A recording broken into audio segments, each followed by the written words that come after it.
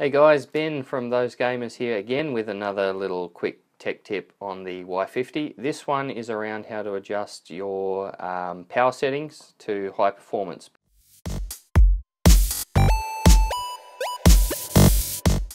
Because when you are gaming, to get the best out of the graphics card and resolution, frame rate, all that, you want to be on high performance mode. So if you don't know how to do that, quite simple, just come down to the taskbar down the bottom here, click on your little battery, more options, you get a whole bunch of power options, change that to high performance.